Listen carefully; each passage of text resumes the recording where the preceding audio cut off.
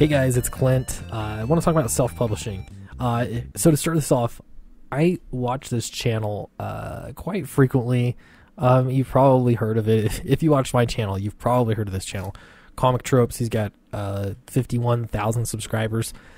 And I like his videos for a few reasons. But I do want to point out that I've watched enough of his videos to know that he probably disagrees with, most certainly, we disagree politically. I'm sure we disagree on religious matters. I'm sure we disagree on, I would imagine, Comicsgate. I don't know that he's ever actually said anything directly addressing it, but I would guess we probably disagree there. I don't know though. I don't want to put the words in his mouth. Maybe not. Maybe we don't. But he has a really, he just does a great job putting these videos together, and he has really good criticism on comics, and he'll do it on all kinds of comics, and he does it in a really, even-handed or even playful way. So I really dig his videos. If you haven't watched them, and, I'd suggest it, Comic Tropes. Yeah, I dig his videos. I think his channel is going to continue to grow even bigger. Okay, so most recently he did this video on Dave Sim. I will admit I don't know a lot about Dave Sim. I know, he wrote Cerebus, and that was about it. Cerebus never really appealed to me.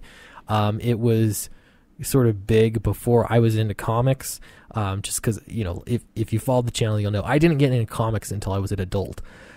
So yeah, Cerebus, I kind of just, missed it. But it was really interesting because in this video, on Comic Tropes, he went over Dave Sim and a lot of, Dave Sim's just career, and then some of the controversies that, Dave Sim has been involved in. And I'll say it was funny because some of the controversies, like him saying that he's not a feminist, I'm like, oh, okay. Doesn't seem that controversial. But on the other hand, there's the, that blog post that a few months ago, the blog post about him essentially grooming a minor. That was weird. That's definitely weird.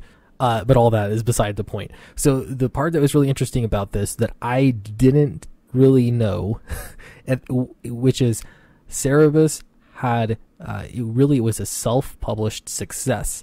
And when I think about indie comics, there are a few different titles of indie comics that have really, really done well. They've had a lot of success, and they've, rags to riches kinds of stories. Dave Sim is really interesting because not only was it in indie comics, but it was so self-published that the height of his success, it was him publishing books in big volumes, several pages for like $25, something like that. And he would himself ship them to his customers. So he was totally cutting out comic stores. It was direct to consumer. And he did really, really well with that kind of model. And it is amazing too, because you think about it, and even I, who, hadn't been into Cerebus, I wasn't even into comics in the 80s.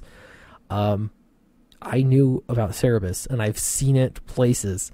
That really is pretty amazing if you think about it.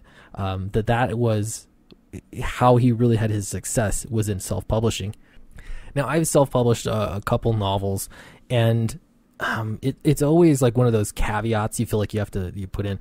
Oh yeah, I published this book. It was just self-published, so you kind of have to downplay it because that makes it less for some reason if it's self-published. And I get that. Like, there's no gatekeeper to self-publishing. It's all just you. Literally anybody could self-publish.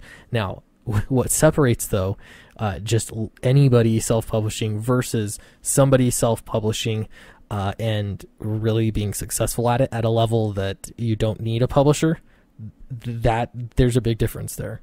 So for a while, I had thought that to really get your book into the public consciousness, you'd have to go beyond self-publishing. I do think you definitely have to have larger print runs and get out to more people. And what is more people? I don't know what that magic number is, but you're constantly reaching out and just getting the book out to as many people as you possibly can. All of that is important just to getting it out there. And Dave Sim did that. So this was a really interesting video. Got me thinking about self-publishing. I don't know. I'll say I don't know how long this video is going to be. I'll probably stream. This is a Monday video. I'm probably going to stream Monday night anyway. And I'll get back into the news and stuff. That's what most people want to watch, is what is going on. But I do think these are important issues. So Richard Paul Evans, maybe you've heard of him. He wrote The Christmas Box. That was his big self-published success. I don't know, is it the 90s or something like that? But Richard Paul Evans, he's actually related to me, or I'm related to him, whatever. I've never met the man. He's related to my mom. I think they're cousins or something. Anyway, so, I had been aware of his success for many years. I had been aware of it. And the story that I heard was that he published the Christmas Box. He got a bunch printed, so he's truly self-published this, and this was way before Amazon or anything like that. He published a bunch of books, got them printed, and he did good old-fashioned like door-to-door sales and just sold it to people. And he marketed this book like crazy. And so now, like, I'm on his website right now, and you can see how many books he has out. He has way more than I thought he had. But which, that's cool. So yeah, lots and tons of books. There it is, the Christmas Box. He did a ton of books, and he made a ton of money. The man is rich, extremely rich.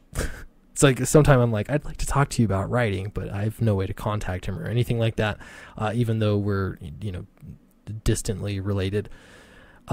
So again, here's self-publishing. The more I think about this, he was able to do this and have such a wide reach, and he started by printing books, printed it from a publisher, and just got tons and tons of books, and he went and sold them to as many people as he could just to get that book out there.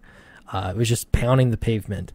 Now, today, when you've got platforms like Indiegogo, or let's say you do have distribution, you're getting into comic shops, or even just calling comic shops, that's different than I imagine it'd be more difficult to get a book into like a Barnes and Noble or something like that, just by calling them up.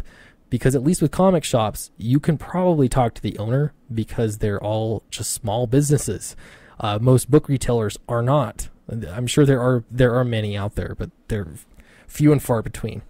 So at what point do you go from being, I'm just self-published, to I am a publishing company. I publish my comic, and see the kind of success that Dave Sim has seen over his career, just from doing his books and getting them out to people. I don't know. You can tell this is what I've been thinking about over the past several days. Just that there's so many little nuances to publishing and to the direction that you could take things, and to see success.